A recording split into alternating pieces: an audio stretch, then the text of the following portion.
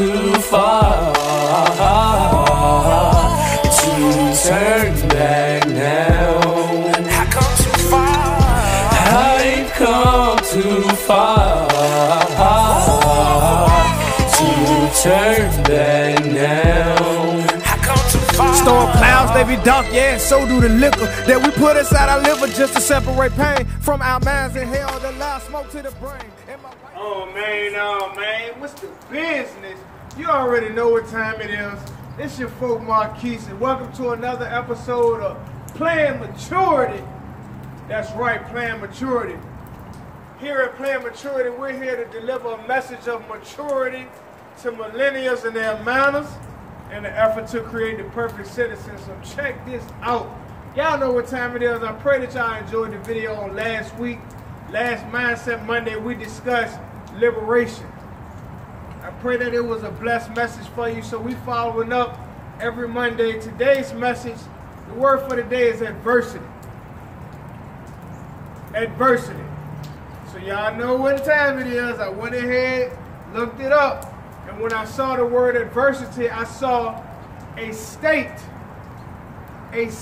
or instance of serious or continuous difficulty. A state or instance of serious or continuous difficulty. Now we already know in our lives, we can look around and see adversity is a part of the human experience. But in this Black History Month, I'm focusing on those that came before us and their continuous display of courage in facing adversity. Now, I don't want to jump ahead of myself and talk about what next week's message is, but I want to talk about adversity.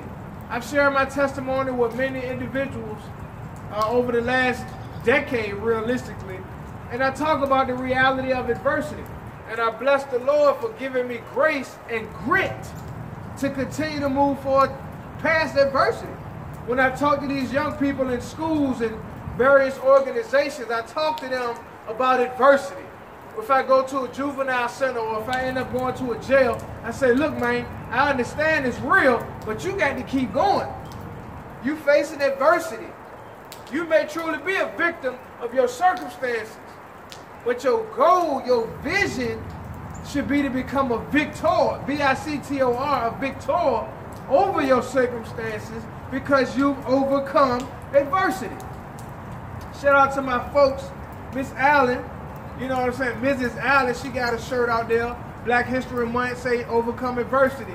I might be wearing it next week already. Support your folks.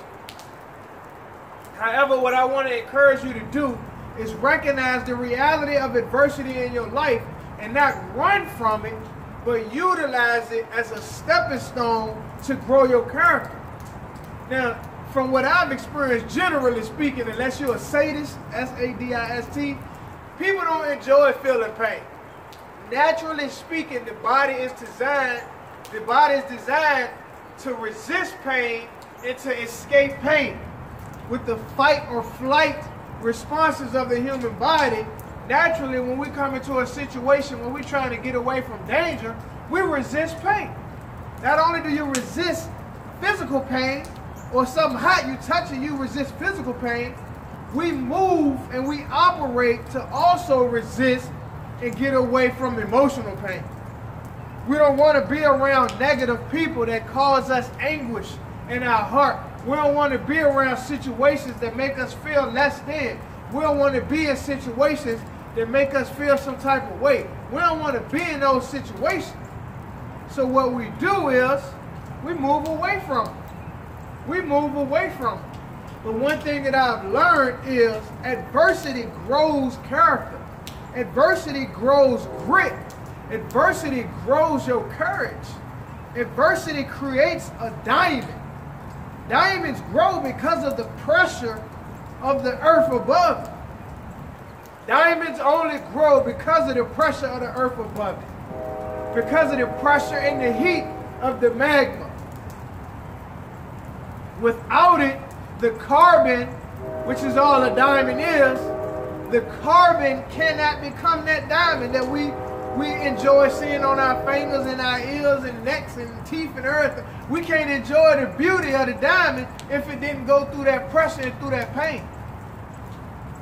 So realize in your own life, if you don't go through the pressure, if you don't go through the pain, if you don't go through the reality of circumstances that we call adversity, then how can you shine? How can you shine if you haven't gone through that pressure? So though we try to run from it and hit the Heisman, begin to embrace adversity.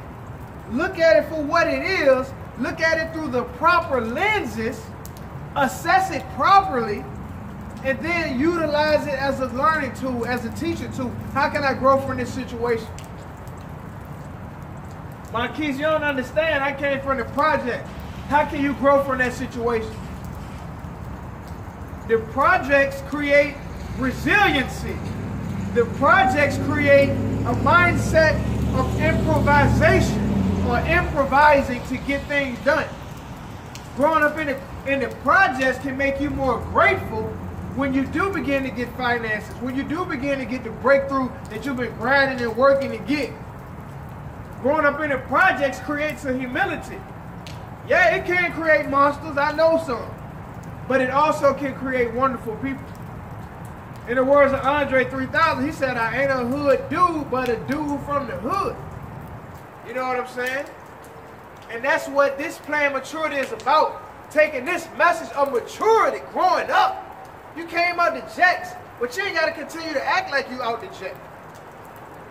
My personal mindset, my personal belief is that realistically, the projects are the projects in the way that they are because of how the people act in them. If we can begin to cultivate different mindsets, if we can begin to cultivate growth, if we can begin to cultivate love and maturity and entrepreneurship and things of that nature, and deal with the drugs, and deal with the poverty, and deal with the males and the men not being in the households, and we can deal with these issues and family curses and all of these things, the projects can be a beautiful place. But the lack of the man, the lack of the male figure, the positive male figure. Because if you out there John pants sagging and you know you slanging your dope and your pills and all that and you hurting your community, I get it, bro. I get it. I get it. We talked about that in Return of the Kings. I get it. I get it. But my thing is, at what point do you grow past that? At what point? If you're still slanging 10 years later and nothing has changed, then to me, even in the street code and you've been there's been a disconnect. So instead of utilizing the adversity to grow and create something different, you're becoming a victim of the adversity and the circumstances, and you're perpetuating the same death in the trap that you say out your mouth you're trying to escape from. So this your folk Marquise. It's going to be much more of this to come. I apologize for the hiatus. I faced a lot of adversity and even internal adversity. And I got to be willing and able to look in the mirror and say, I got to get myself together. I got to fix my character. I got to be consistent. I can't allow what's going on to continue to hold me back. And to allow myself to even think that those things are, I got to address my own issues and circumstances to say, no, this is what I was called to do. This is what I'm going to produce. This is what I was called to do. This is what I'm going to run into and provide that value that's necessary for those individuals that need to hear it. It's your folk Marquise, man. I'm so excited about what's to come. Keep your eyes open. We got some major things coming, some major things on the way. I'm super excited. You already know what time it is. Think different, live different. Y'all bless.